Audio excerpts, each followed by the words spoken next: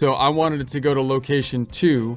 So notice if I break this out in my profit and loss by class and run it, because I did this kind of double checking thing, meaning I broke this out by class and I broke it out by account, when there's an error, I can kind of see it because the classes are correct, but the account is wrong. This one is in location 2 correctly by class, but I assigned it to the location 1 account.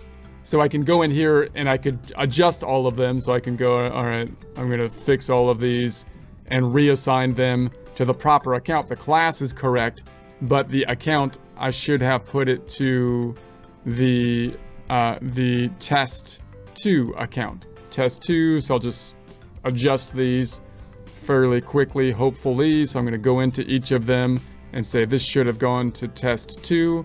And just in case you were wondering whether or not this was done on purpose for example purposes, so you can see that double checking factor, it was. This was a purposeful test, so you can see the linkage of the class tracking and how you can kind of double check.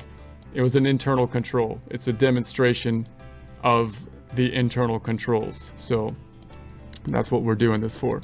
So let's just do the last one here and then we'll wrap this up. So we're going to go into this one. Que paso.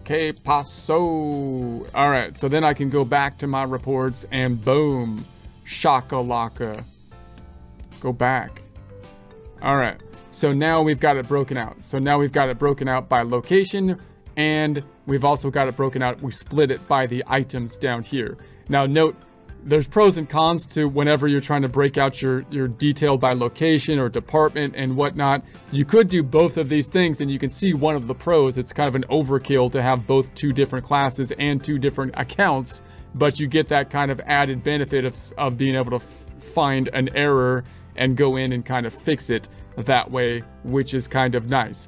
It's kind of nice if you have different sub accounts, then you could add, you can collapse them and have them on one line item, and then you can expand them, which is kind of nice. If you have the 2 different locations, then of course you can run reports by location, or you can run a report that's just in terms of the total.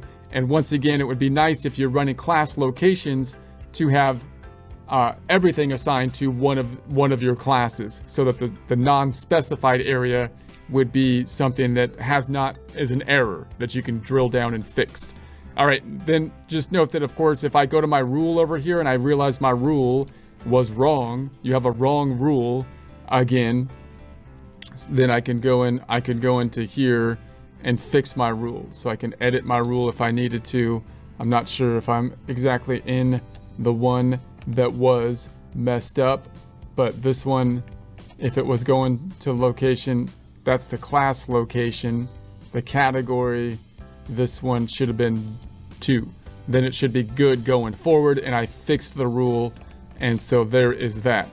So we'll go into some more, little bit more in-depth rules again in more depth in future presentations.